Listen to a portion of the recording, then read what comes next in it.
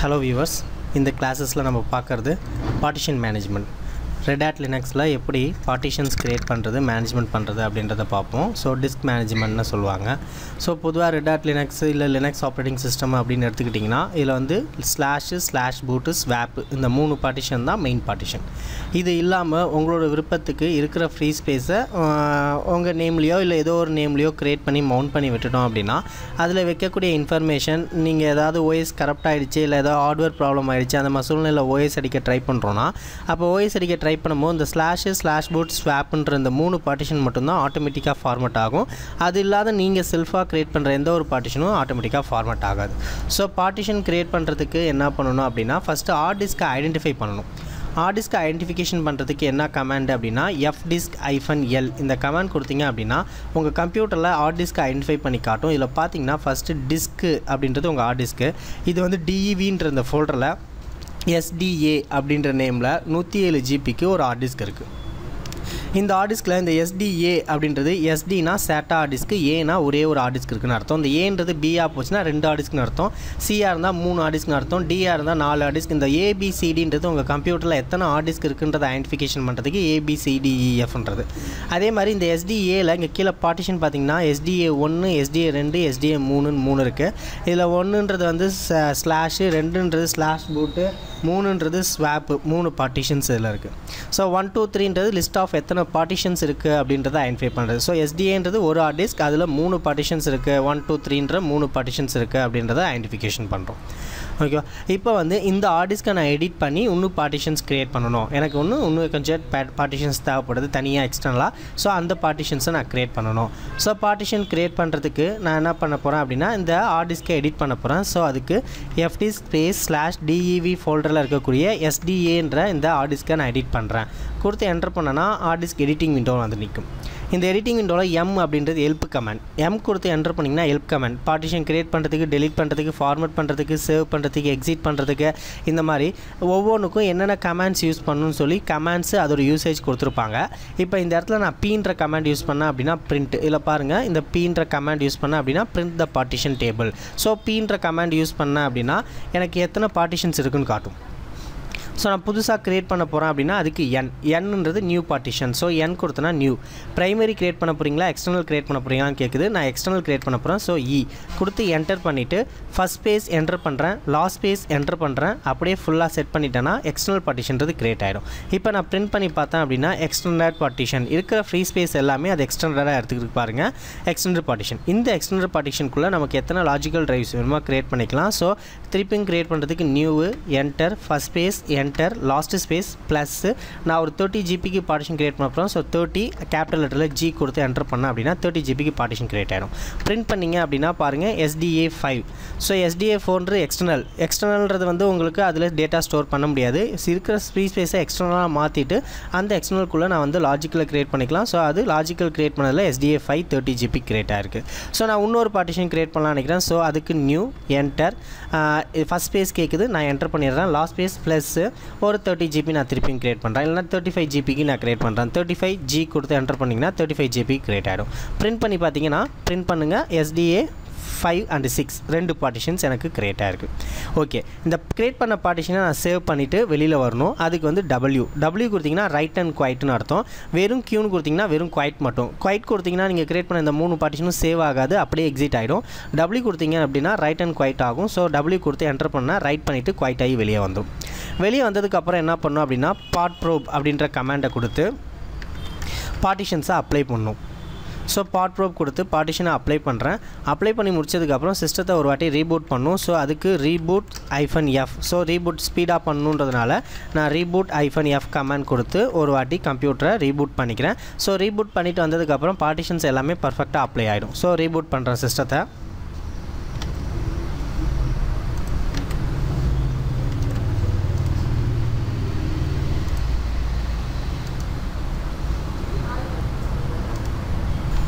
So reboot ஆகிட்டு வந்துருச்சு.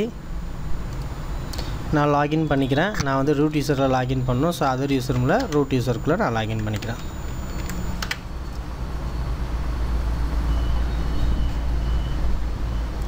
இப்போ ரெண்டு பார்ட்டிஷன்ஸ் வந்து நம்ம க்ரியேட் பண்ணியிருக்கோம். ஒரு பார்ட்டிஷன் 30 ஜிபிக்கும் இன்னொரு பார்ட்டிஷன் 35 ஜிபிக்கும் நம்ம க்ரியேட் பண்ணியிருக்கோம். இப்போ இந்த ரெண்டு பார்ட்டிஷனையும் என்ன பண்ணணும் அப்படின்னா ஃபார்மேட் பண்ணணும். ஃபார்மேட் பண்ணி முடிச்சதுக்கப்புறம் அது எதில் வேணுமோ மவுண்ட் பண்ணி நம்ம யூஸ் பண்ணிக்கலாம். ஸோ டெர்மினலை ஓப்பன் பண்ணிட்டு நான் ஒரு வாட்டி பார்ட்டிஷனை செக் பண்ணிக்கிறேன். FD ஸ்பேஸ் -L கொடுத்தேன்னா பார்ட்டிஷன் லிஸ்ட் காட்டும். இதில் இந்த 5th பார்ட்டிஷனையும் 6th பார்ட்டிஷனையும் நான் மவுண்ட் பண்ணி யூஸ் பண்ணணும். அதாவது அந்த பார்ட்டிஷனை யூஸ் பண்ணணும் அப்படின்னா அதுக்கு என்ன பண்ணணும், என்னோட ரூட் டைரக்டரியில் ஒரு ஃபோல்டர் க்ரியேட் பண்ணிக்கணும். அந்த ஃபோல்டரில் வந்து அந்த பார்ட்டிஷனை நான் மவுண்ட் பண்ணிடணும். எக்ஸாம்பிள் இப்போ நான் இதில் ஒரு ஃபோல்டராக வந்து இ டிரைவ் அப்படின்னு க்ரியேட் பண்ணுறேன்னு வைங்க. ஈன்றது ஒரு ட்ரைவாக க்ரியேட் பண்ணுறேன். அண்ட் இன்னொரு ஃபோல்டர் எஃப்னு ஒரு ஃபோல்டர் க்ரியேட் பண்ணுறேன். இப்போ பாருங்கள், இந்த ஓப்பன் பண்ணிங்கன்னா இது வந்து ரூட்டில் இருக்குது. அதனால் வந்து இது 14.3 ஜிபி அப்படின்றது ரூட்டோட கெப்பாசிட்டியை காட்டுது. அதே மாதிரி எஃப்ஓ ஓப்பன் பண்ணால் எஃப்பும் வந்து ரூட்டில் இருக்குது. அதுவும் 14.3 ஜிபி எஃப்போட கெப்பாசிட்டி காட்டுது. இப்போ நான் க்ரியேட் பண்ண மற்ற ரெண்டு பார்ட்டிஷனையும் ஒரு பார்ட்டிஷன் ஈலையும் ஒரு பார்ட்டிஷன் எஃப்லையும் மவுண்ட் பண்ணிட்டேன்னா இப்போ இந்த ஃபோல்டரை ஓப்பன் பண்ணும்போது அது அந்த பார்ட்டிஷனில் ஒரு கெப்பாசிட்டியில் அது ஒர்க் ஆகும். ஸோ அது வைக்கிற டேட்டாஸ்லாம் இந்த ஃபோல்டரில் வைப்பீங்க. பட் அந்த டேட்டா எங்கே போய் உட்காருன்னா அந்த பார்ட்டிஷனில் போய் உட்காரும். ஸோ லினக்ஸில் அப்படி தான் வந்து பார்ட்டிஷன்ஸை வந்து நம்ம ஹேண்டில் பண்ணணும். ஸோ இப்போ நான் வந்து என்ன பண்ணுறேன் அப்படின்னா ரெண்டு பார்ட்டிஷனை ஃபார்மேட் பண்ணணும். ஸோ ஃபார்மேட்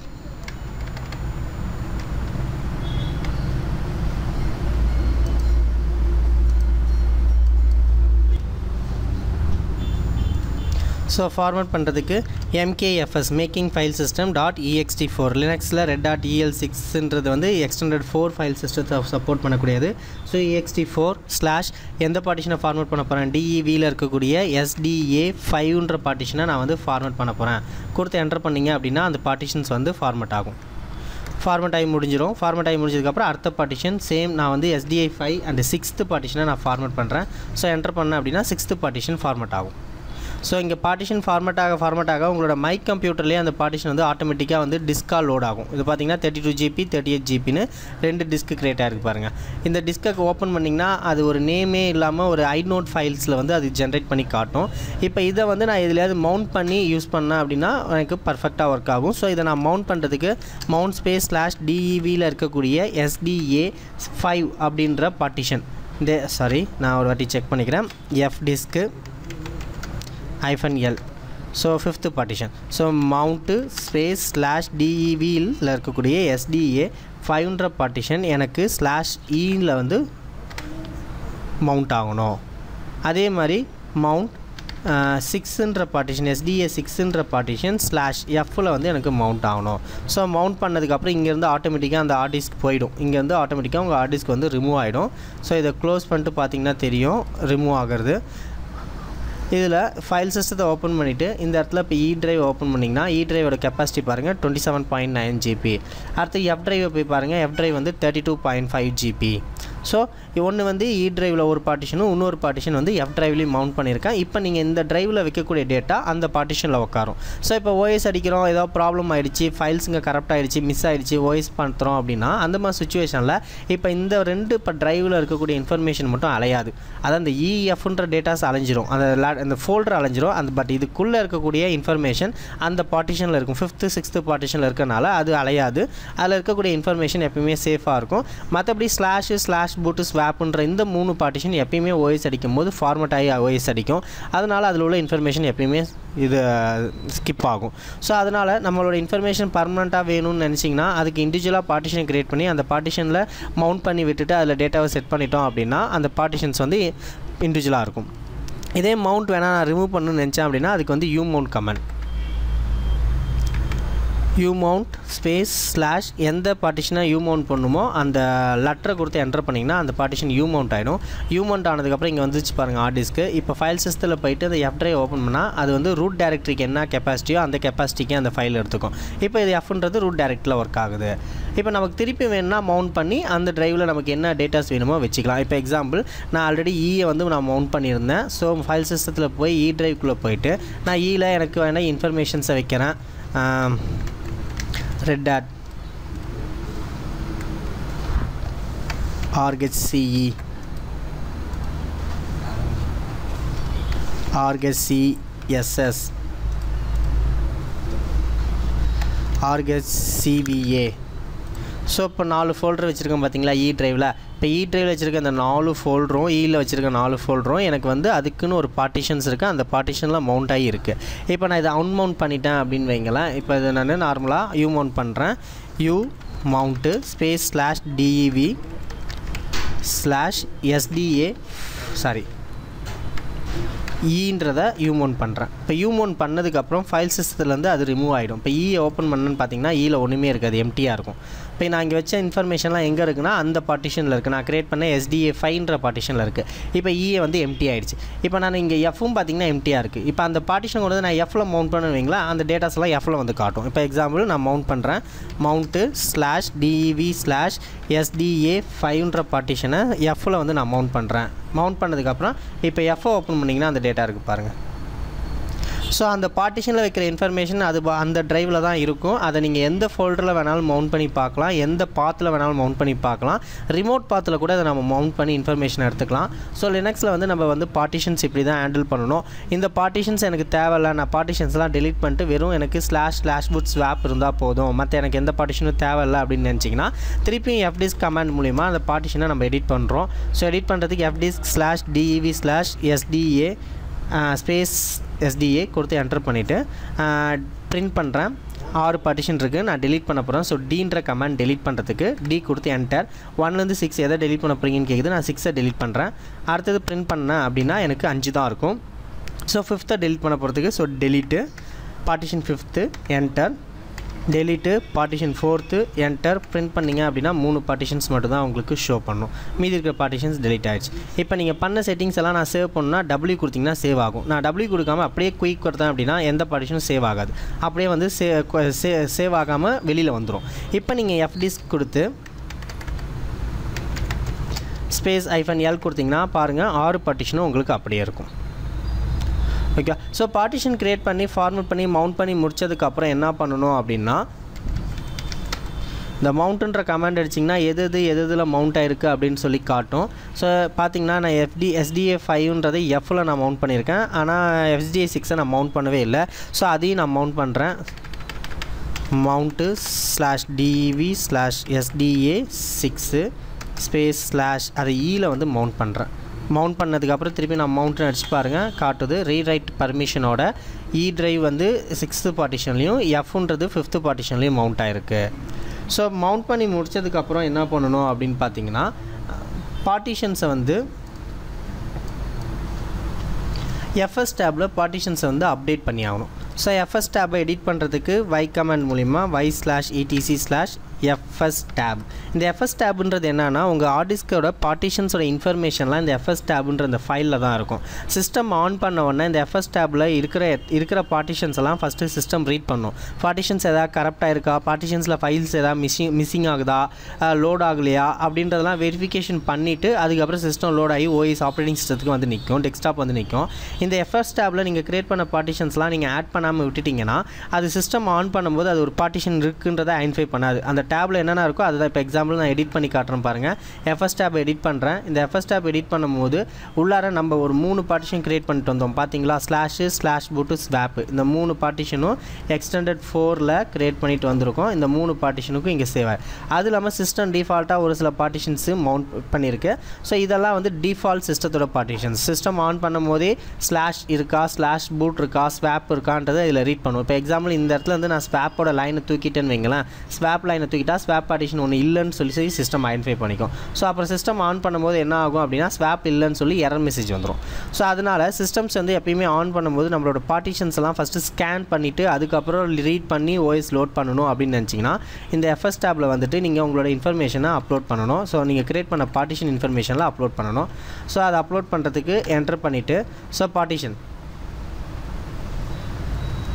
பார்ட்டிஷனுக்கு நான் வந்து நேம் வந்து E அப்படின்னு வச்சுருக்கேன். அது எந்த இடத்துல மவுண்ட் ஆகிருக்குன்னா மவுண்டிங் பாயிண்ட்டு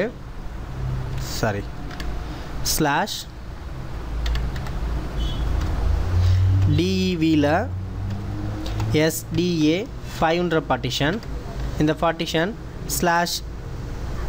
/Fன்ற ட்ரைவில் மவுண்ட் பண்ணியிருக்கேன். இதோட ஃபைல் சிஸ்டம் ext4 ஃபைல் சிஸ்டத்தில் ஃபார்மேட் பண்ணியிருக்கேன். அண்ட் இது வந்து டிஃபால்ட் வந்து டிஃபால்ட் செட்டிங்ஸ்லேயே இருக்கலாம். இது எதுக்காகனா ஹார்ட் டிஸ்கில் கோட்டா மேனேஜ்மெண்ட் பண்ண போகிறீங்கன்னா அந்த மாதிரி டைமில் இந்த டிஃபால்ட்டுன்றதை நம்ம எடிட் பண்ணணும். ஸோ ஹார்ட் டிஸ்க் கோட்டா ஒரு யூஸருக்கு இந்த ஹார்ட் டிஸ்கோட ஸ்பேஸ் 32 GB இருக்குன்னா 32 GB யூஸ் பண்ணாமல் ஒரு 2 GB தான் யூஸ் பண்ணணும், 3 GB தான் யூஸ் பண்ணணும்னு சொல்லி ஹார்ட் டிஸ்கோட சைஸை கம்மி பண்ணுறது கோட்டானுவாங்க. ஸோ அந்த மாதிரி கோட்டா எடிட் பண்ணுறதா இருந்தால் அப்போ டிஃபால்ட்டை நம்ம எடிட் பண்ணணும். அதுக்கு பக்கத்தில் இருக்கக்கூடிய இந்த வேல்யூஸ் ரெண்டுமே அண்ட் 0 செட் பண்ணிவிட்டு என்டர். அண்ட் அடுத்த பார்ட்டிஷன் DEVயில் இருக்கக்கூடிய SDA6ன்ற பார்ட்டிஷன். இது வந்து /Eல மவுண்ட் ஆகிருக்கு. இதுவும் வந்து எக்ஸ்டெண்டட் 4 ஃபைல் சிஸ்டத்தை சப்போர்ட் பண்ணுது. அண்ட் இது டிஃபால்ட் செட்டிங்ஸ்லேயே நான் செட் பண்ணிக்கிறேன். அண்ட் இதோட ஸ்பேஸ் 0 and 0 கொடுத்துட்டு எடிட் பண்ணதை சேவ் பண்ணுறோம். ஸோ escape:WQ கொடுத்து என்டர் பண்ணிட்டீங்க அப்படின்னா இன்ஃபர்மேஷன் சேவ் ஆகிடும். ஸோ இதுக்கப்புறம் சிஸ்டத்தை ஒரு வாட்டி ரீபூட் பண்ணிங்க அப்படின்னா உங்களோட பார்ட்டிஷன் டேபிள்ஸ் எல்லா இன்ஃபர்மேஷனும் சேவ் பண்ணி வச்சுருக்கனால சிஸ்டம் ரீபூட் ஆகிட்டு வரும்போது பார்ட்டிஷன் டேபிளை ஸ்கேன் பண்ணி அதில் எத்தனை பார்ட்டிஷன்ஸ் இருக்கோ அந்த பார்ட்டிஷன்ஸ் எல்லாம் ரீட் பண்ணி அதில் ஏதாவது கரப்ட் இருக்கா, டிரைவ் டிஸ்க்கு எரர் இருக்கான்றதை ஃபைன் பண்ணிவிட்டு உங்களுக்கு OSஐ லோட் பண்ணும். ஸோ அந்த மாதிரி லோட் பண்ணுறதுனால டிஸ்க் எரர் இருந்தாலும் அது வந்து ஆட்டோமேட்டிக்காக ரெக்கவரி பண்ணிக்கிறதுக்கான ஆப்ஷனும் இதில் இருக்கனால அதுக்காகவே இந்த FS டேப்பை வந்து நம்ம எடிட் பண்ண வேண்டியதாக இருக்குது. Okay viewers, thank you.